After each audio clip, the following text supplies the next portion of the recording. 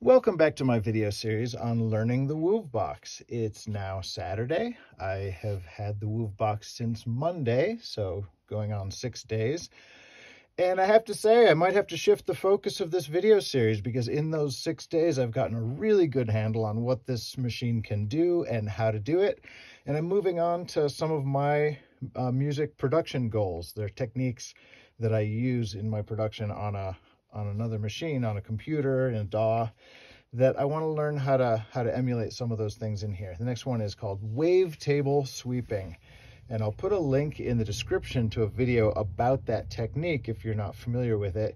What it does is it gives you long sweeping timbre changes in the background in your pads and drones.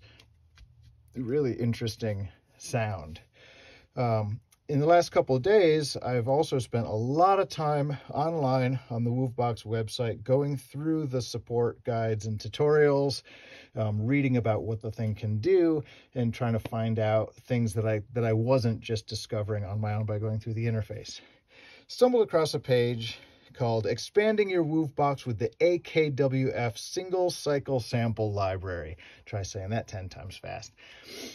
So single cycle samples look like what I'm going to need for emulating wavetable sweeping. I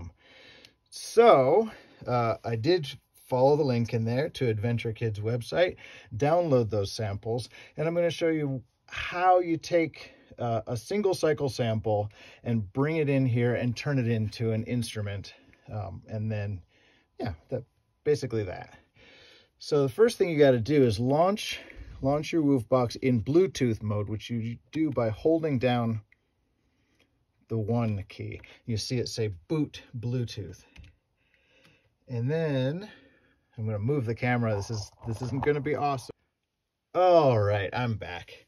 I was going to show the actual process of using WoovConnect to move samples from the AKWF sample kit onto the Woovebox. I'm not going to show that because I don't have a tripod. I don't have another camera. It was going to be terrible watching everything shake around while I did that. So I'm just going to do it off screen.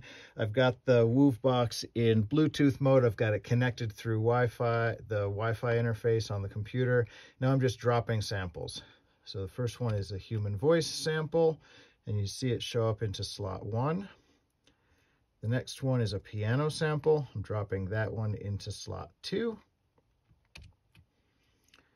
Next one is a theremin sample. Dropping that one, it'll show up in slot 3. And every time you drop a sample on there, it shows you how much free space you have left. So now I'm dropping the 4th sample on there. Showing up in slot 4, I still have 62.15 seconds left. Great. So now I'm going to take this out of Bluetooth mode because Bluetooth mode really kills the battery. Turn it off, turn it back on. It boots up in just standard mode. Go into the sampler, go into sample kit 2. There are my 4 samples. And now you need to change the mode of it. Right now, when you play that, first turn on my amp so we can hear this. When you play it, it's not really doing very much. So you have to put it into loop mode. You go into here, mode once, put it into loop mode. And then if you read the manual page about these sample kits, they weren't recorded in the right key, so you have to shift the pitch on them. Oh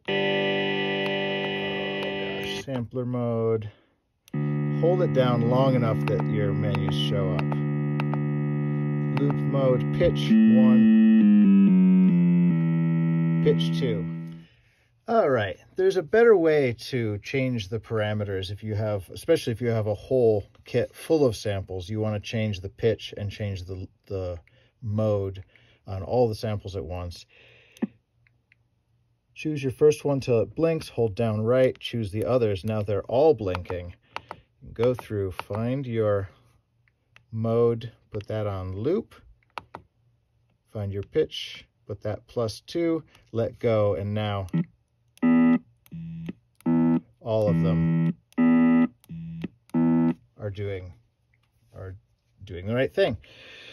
So let's go back into song mode and set up a new song. You know, I don't know what's in that song 4 I'm doing. I'm going to initialize it, get rid of everything that's in there. Go into the chord track, go into the sequencer, program my favorite, everybody's favorite chord progression, and it's 1, 5, 6, 4.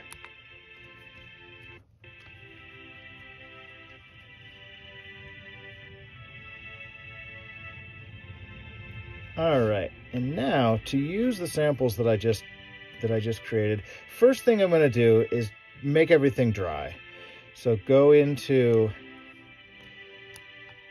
the attack, bring the attack down to 0, both attacks. I don't like decay. I just want the note to sound as long as I'm holding it, and then I will give it a little come on, there we go. Sustain up at 127. I'll leave this sustain down at 0.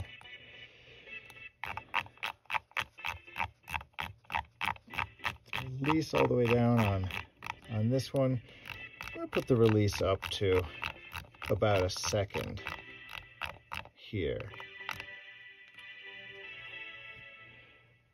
All right. I'm going to go into the filter, turn the filter off so there's no filtering.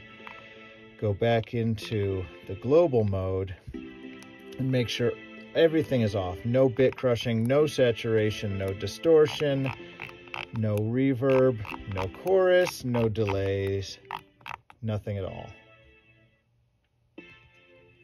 So now, if I'm going to turn up my main volume.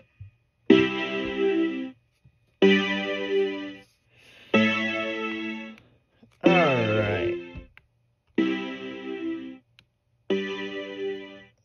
So filtering off, all those other things off.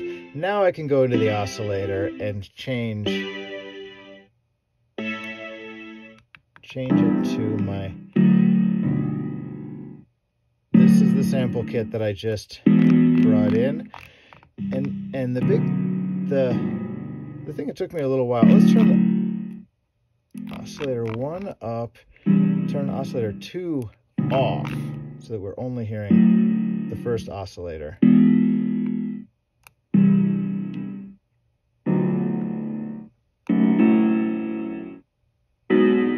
All right, and now you can hear these samples as I choose my slices.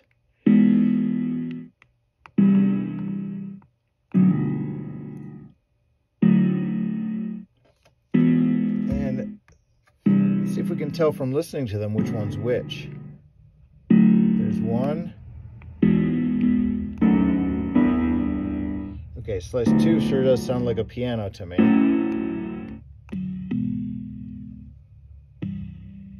Slice 3, it's very soft. I don't remember what that one was.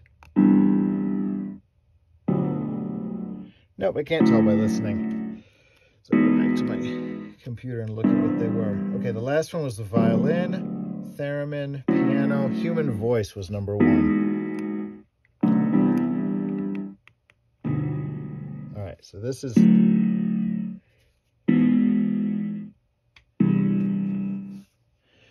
Anyhow, so that's how, instead of using your sine waves, your saw waves, triangles, instead of using those as oscillators, you can use a sample that's very short that's designed to repeat to create a waveform for you. And this is how I expect to make custom samples that contain my complicated waveforms for my wavetable sweeping, and a table is just a series of waveforms all put together in a batch. On here, I'm going to be able to have only 16 waveforms in my table, and then indexing through them, going with the sequencer, I guess, is how I'll do that. I'll play a note on the sequencer, and then when I want to change the waveform, I'll play another note on the sequencer that'll be the next slice up. And that's how I'm gonna attack this puzzle. All right. Anyhow, so that's some kind of advanced sound engineering stuff inside the Woovebox on day 6. So when people say it's easy to learn, it really is. You can get onto the advanced stuff pretty fast. All right, thanks for tuning in. And when I make some more progress on something else, I'll come back and record another video.